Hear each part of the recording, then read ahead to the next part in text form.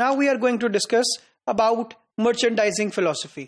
जिस तरीके से while discussing the merchandising, I was explaining that the whole decision of merchandising is based on merchandising philosophy. अब merchandising philosophy क्या है? Let me share it with you. Normally, एक retailer क्या करता है? He sets the guiding principles for all the merchandise decisions that a retailer will make. So, retailers has to define some guiding principles for all its merchandise decisions जो कि उसके store के अंदर मौजूद हैं. और that merchandising philosophy should reflect. They should reflect number 1, target market desire. जो सबसे पहली बात, सबसे इंपॉर्टेंट बात related to merchandising philosophy, it is related to target market. जिस तरीके से जब हम मर्चेंडाइजिंग के बारे में डिस्कशन कर रहे थे, सो आई वाज एक्सप्लेनिंग यू कि मर्चेंडाइजिंग के अंदर normally retailer, specially micro merchandising के अंदर रिटेलर अपने आप को लोकल मार्केट की नीड्स के अकॉर्डिंगली एडजस्ट करता है. तो सबसे पहले फिलॉसफी डिफाइन करने के लिए you have to have a target market and the desire of that target market, what your target customer, target market is looking for. तो अगर आपका टारगेट मार्केट या आपका टारगेट कस्टमर जो है is waiting, he is aspiring you कि आप अपने पास लेट्स से एक्स ब्रांड को सेल करें और वाई ब्रांड की सेल्स कम हो, तो of course retailer accordingly will take the decision of that particular placement, timing, quantity of that particular item, of that particular article. दूसरा point is related to retailers institutional type.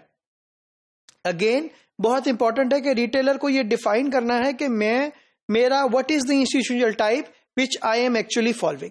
जब ये वो identify कर लेगा, this will really help कि मुझे products को bulk quantity में सेल करना है, मुझे प्रोडक्ट्स को मल्टी क्वांटिटी में सेल करना है, मुझे प्रोडक्ट्स को क्रॉस सेल करना है, या मुझे प्रोडक्ट को किसी इंडिविजुअल कैपेसिटी के अंदर सेल करना है. तो अगेन जब वो आइडेंटिफाई कर लेगा अपना इंस्टीट्यूशनल टाइप, तो this will easily help him in defining it's merchandising philosophy. Third part हमारे पास है market place positioning. So what retailer has to define कि मार्केट प्लेस पोजीशनिंग उसकी क्या है, because that will help him to explain, to share, to show his merchandise. क्योंकि store के अंदर if that particular retailer or a particular retailer, it considered to be a price entry store, a price entry retailer or off price retailer, so normally uski positioning regarding the products customer will make accordingly. Now customer will not expect any kind of expensive item in that particular store. तो जिस तरीके से उस retailer की market place positioning होगी, उसी तरीके से the merchandise philosophy has to work in coordination, in integration with the original marketplace. Then defined value chain. So the merchandising philosophy should explain the complete value chain of that particular retailer. क्या value chain वो follow कर रहा है, क्या value chain is planned, ताकि कहीं भी किसी किस्म का कोई भी गैप ना आए. इसी तरीके से the merchandising philosophy should reflect the supplier capabilities.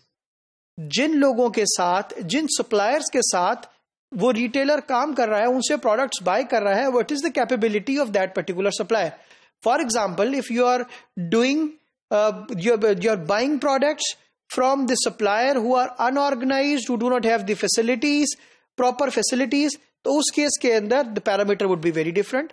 But if you are working with the suppliers which are organized, having proper logistics, proper supply chain, proper standards, proper HACCP, वो तमाम parameters, तो of course, and then their production capacities, तो वो तमाम parameters define करेंगे supplier की capabilities. So your merchandising philosophy should reflect the capability of your supplier, the strengths of your supplier, the core areas of your supplier, and of course the other side also, so that you can improve accordingly. Normally, for example, the countries like Pakistan, where the retailers observe that Pakistan, for example, is an agriculture country. However, their supplier capabilities with respect to agriculture is not very good. is very weak. So what they do, they try to synchronize a program where they can improve they can connect with the farmer and they can build capabilities of that particular supplier. So international chains normally जहां खुद grow कर रहे होते हैं, वहां at the same time they work on building the capabilities of their supplier, so that supplier grow also, and ultimately this should reflect by your merchandising philosophy. So again, all the cost associated, either direct cost, either indirect cost, either fixed cost, either variable costs, so all type of costs should be reflected in the merchandising philosophy. All the competitors, they should, the philosophy should reflect the competitors, because then you are going to see कि मेरे competition के अंदर क्या हो रहा है, मैं किसको benchmark करूंगा. So all the competitors, all the benchmarks should be clearly defined in the merchandising philosophy, so that अगर आपने प्राइसिंग को टारगेट करना है, अगर आपने मर्चेंडाइजिंग को टारगेट करना है, अगर आपने पैकेजिंग को टारगेट करना है, अगर आपने प्रमोशंस को टारगेट करना है, सो किसी भी पर्सपेक्टिव में if you want to see, you have to see your competitor. So they should be defined. Your merchandising philosophy should reflect the list of competitors and what are their strengths and in which area they are operating, what are the core capabilities, core competencies they have as compared to what are the core competencies you have. And last is merchandising philosophy should reflect product trends. For example, if the product is the seasonal product, so the seasonality trend, it should reflect. If it is AC, so AC should reflect the seasonality trend. If it is camping, so it should reflect the seasonality trend. So again, all the product categories, जिसका merchandising plan, जिसकी merchandising philosophy you are going to make, उन सब का proper product life cycle or product trends, calendarization, seasonality, everything should be properly reflected in your merchandising philosophy.